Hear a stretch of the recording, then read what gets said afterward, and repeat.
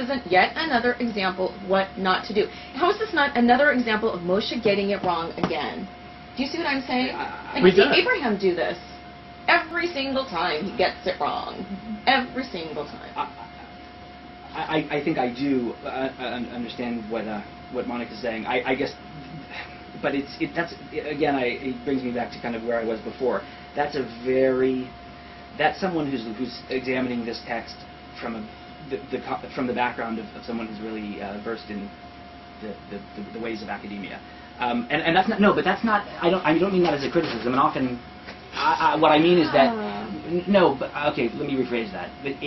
That is just, I give you were right, you had it right the first time. I give too much credit to academia by saying that is a very... No, I think my language is influenced by academia, but I believe the ideas, the ideals are in here. I mean, I started thinking this way and doing this when I was barely an undergrad and didn't know what I was doing. I found Midrash. I found, all sorts of things.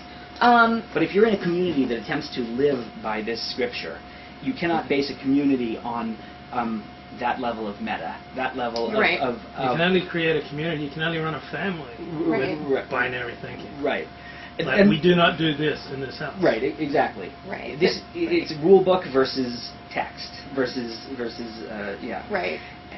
Now, this is a problem. You're right. It is a problem when it comes to how do you raise a family, how do you create and raise and maintain a family. Right. Because, you can't, there's this level of, there's no such thing as either or. It's all very gray. I mean, I don't know how I'm going to communicate this to my children, quite frankly. I agonize over this. Right. So it's a good point, but... I just still think the essence of Judaism is not either or thinking. I mean, I come from an evangelical Christian tradition where it is. And I felt the differences profoundly when I found Judaism. I believe. What is the essence of Judaism then, if it's not either or? Well, if you don't believe in binaries, you can't believe in... Love your neighbor. Well, if you don't believe in binaries, you can't really believe in essences either, I don't think. Oh, God. There's no either or, but there's love your neighbor. That's it. Love your neighbor. Well, all of Torah, love your neighbor. I'm not the only one. Hello, Shammai. All right. Well, look. Do you think that's the essence of Torah, Joey? Come on. No, I do not. I agree with some of the things Monica is saying. I do feel like I feel like I got a lot of that from my Jewish upbringing. I do not see that in any of the Jewish communities or Jewish scriptures that I look at. I'm kind of left with, well, how did it produce this impulse to genuine discourse when there's all these binary communities and binary scriptures? But okay, and the scriptures don't have to be binary, but they're interpreted that way. Let me say one other thing. As far as the following your bliss versus following your duty. There is, I think, a vast chasm between following your bliss and following an externally imposed duty, which is the Rebbe who there's tells a vast difference. Right. But there is also an internally imposed duty, a sense of responsibility to pursue a specific program that you have defined as being your calling, and then that's where they And go. how easy is it to fool yourself and say, I'm really following my duty when all you're doing is following what you want to do? Oh, incredibly easy. That's why I say it's hard to think for yourself. That's why you can't create a community based on people following less. Right. Well, I think communities are kind of ass generally, but and that's why. I mean, but you can just do it for yourself. I mean. Let me ask Monica one more question. Like it says in the Torah, don't mix linen and wool. Now you can go through all the Midrash, all the rabbinic commentaries, all the rabbis for 3,000 years, and you'll never find anything that says that's okay. So that seems like really binary thinking to me. And even with all the Midrash in the world. We haven't gotten there yet. So you think that would be like an evolving advance to start saying maybe that's okay?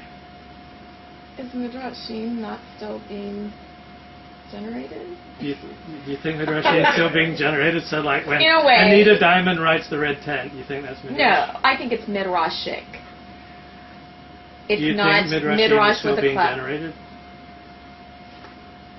I think Midrashic ideas and Midrashic texts that are important and valuable and necessary to understand Torah in today's world I think that's what's happening. It's not the same thing, but it's a similar idea. Is that? I think, if I can be presumptuous, I mean, I think that I totally what you said about what you got from Judaism. Not only do I have no reason to doubt you, I have reason to believe you, because as I said, I feel like I understand that. I think personally that it's a mistake to assume that what you got, that what we got from it, is the true essence of it, and that, is the essence of it. I think that there are infinite interpretations, and everyone in the problem and communities develop their own interpretations, and that becomes the truth for them. And Judaism has been dominated by people who thought debate's fine, but our interpretation is. But not every interpretation is okay. I mean, I'm not going to say my interpretation is the only. I think it's a big part of Judaism. That's what I've gotten. That's what I see. That's my argument. But I'm aware that there are other ways to look at it. There are, and those ones are the. I mean, that's what I'm saying. Like, I don't know if you mentioned already in your blog your recent experience. You can talk about it. Just at the end of the show. Okay, so people are excommunicated. Luke was not excommunicated. Luke is no longer welcome at his shul.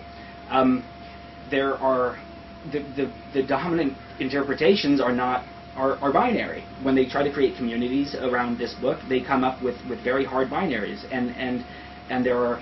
That's where the human consequences are, because people who rely on those communities for anything are subject to the kind of the violent certainty with which some jackass has decided this is the only way to look at it, and that causes. There's a lot of suffering in that. That's why I say I don't like communities, because the idea of identifying yourself as part of a particular community, then you're dependent upon all those people around you to not do things and advance ideas that you think are bullshit. And you can't control anyone else. You can't control other people's. Other people aren't like you. So. Wait, you said some interpretations are not okay. Well, you can't just interpret it however you want. Really? No. Why not? Where do you draw the line? I don't know where that line is, and I hesitate to even say draw a line.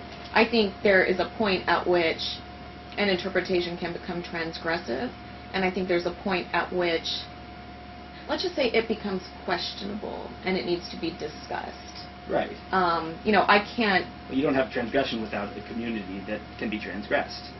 I mean, if you're a fully self-identified individual, then who are you going to? What's there to transgress, other than other people's shit?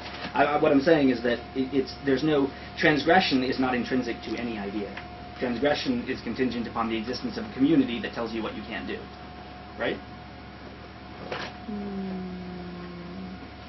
I think you're right, but I'm trying to think of a way in which you're not right. Right. Well, that's a cool way to approach things, actually. No, I think you're right, but I'm having a feeling that. No, I think